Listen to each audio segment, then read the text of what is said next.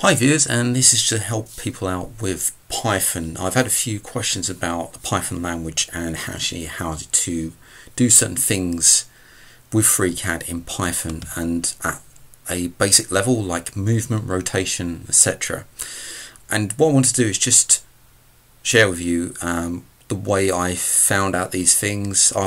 I normally do a lot of reading, but also I use the Python console quite a lot and see what's going on behind the scenes and how it's moved. And there's a few tips around using that Python console that I just want to show you that make your life a lot easier. One of the questions lately, well, around about 5 minutes ago actually, is regarding movement and how we move objects and the commands behind that. And I'm going to go into the part, I'm going to make a simple cube in there. Now when we move an object, we use a transform, or we can actually move the X, Y and Z of the position or the placement. So here's a placement and here's the position.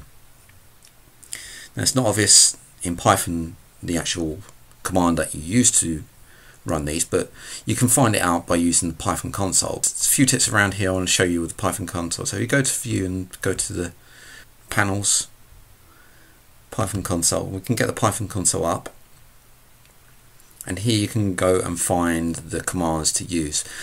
But there's a few problems around here when you're trying to use something called code completion. Now, there you go, there's already completed that. I don't know what happened there. When you do the code completion, what you're talking about is when you type in app and then hit the dot, we get this come up. Now you need a nice big Python window for this.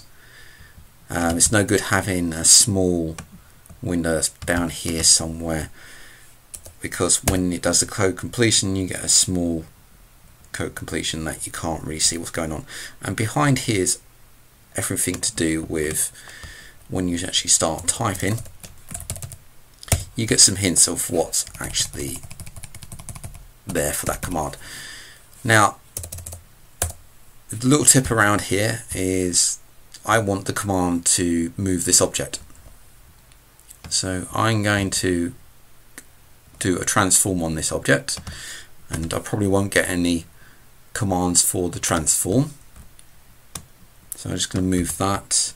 Let's see what's going on down here. So nothing's coming up. If I hit OK, we've got no commands there. So the best idea is to go into your placement for this object. So hit cube, and we're looking at our placement, which is here. So this will be collapsed. So we'll just open that, expand that out, and we're looking for position.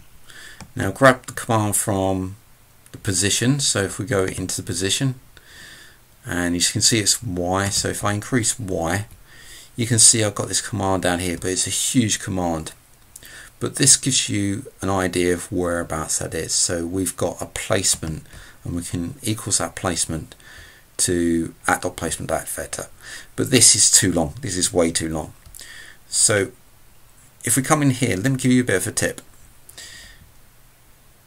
If I try to do this, so freeCAD.getDocument unnamed .getObject box, then dot, the placement and the axis and the rotation will be on there. But if I copied that, so I hit Control C and just paste that in, if I hit dot, I don't get anything come up at all.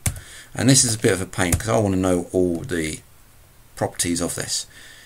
The way around this is to assign this to a variable, as you do in your code. So if I did, say, let's call it my box, do this in Python console, equals, and then that, so freeCAD.getDocument unnamed getObject, like we just copied there, hit enter. Now if I use my box again and hit dot, I now get code completion. So you can actually go in here and find what you want. So you got your height, your full name, your length, and also if I start typing, so placement, so PL, there we go, placement. So we can actually go in here, list of all the property names, we can see the pop up. indicates if the object is being removed, and the placement is not going to show list of all the property names, just because I have a list of all the property. So hit enter the placement, hit dot again, and you got see you've got base. Now if we look at this, we haven't actually got placement.base on here, but if I did .base, and it says vector to the base position, so if I do dot and then x, and I go plus equal 1, then that will move by 1. So you can see that moving there. And same for y. We've also got mybox dot placement.move, placement dot, and then we've got move, and that takes a vector. So open, so have a look at that, dot move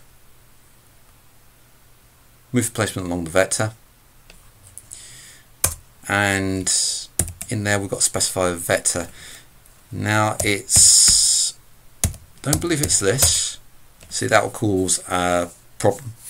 That actually takes a vector.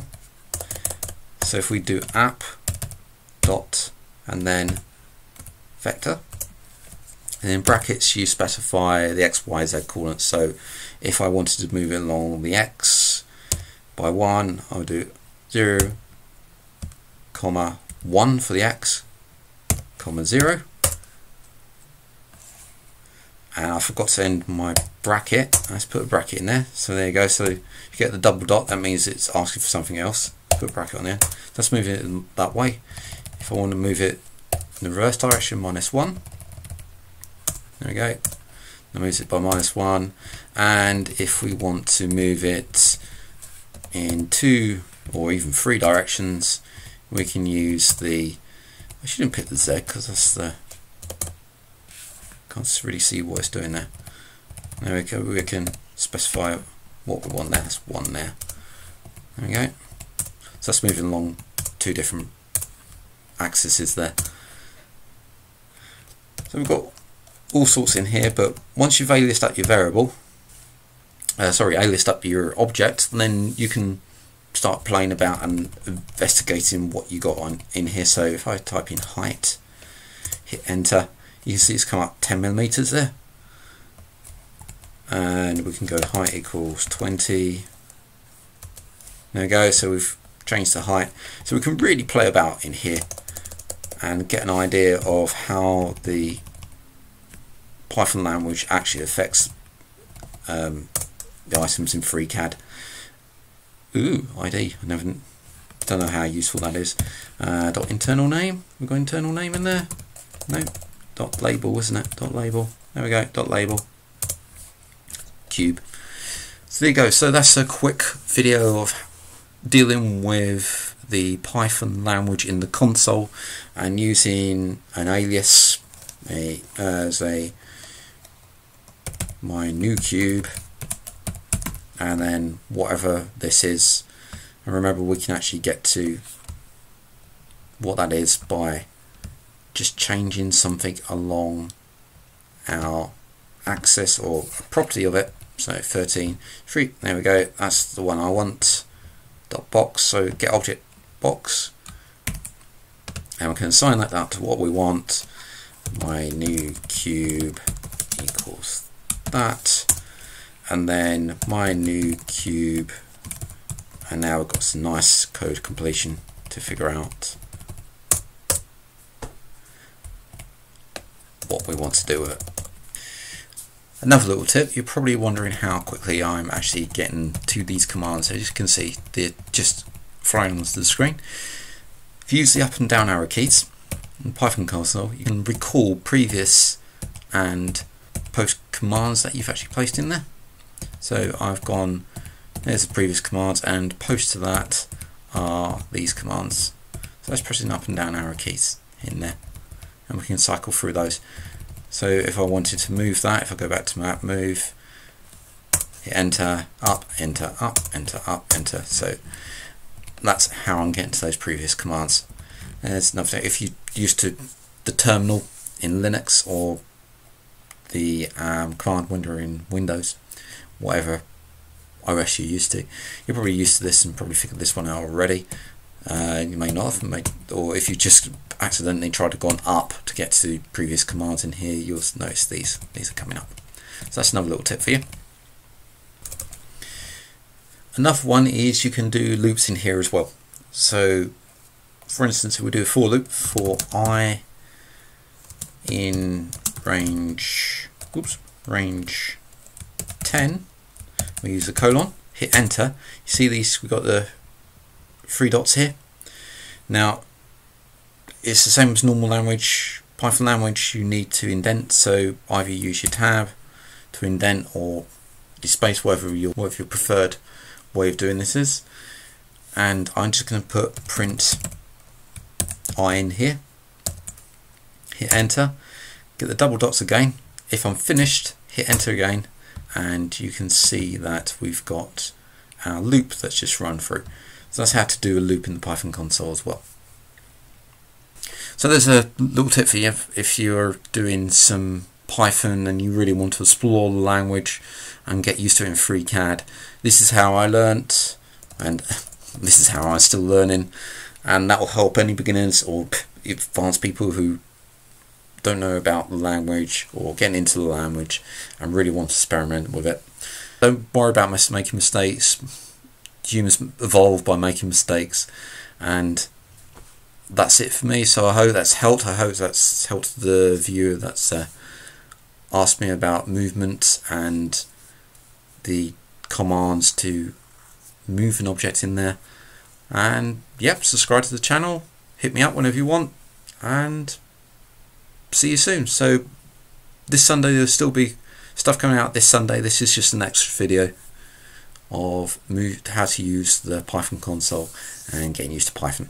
If you like what you're seeing, please subscribe to my site, and also I have a Ko-Fi site where you can actually donate a few pence or a few pounds, dollars, or whatever your currency is, and that's at ko-fi.com/mang0, and there you'll be able to help me fund my site, and all the money that I actually get from any funds will actually get pushed back into the channel. Thanks a lot for watching and subscribing. I'll see you next time.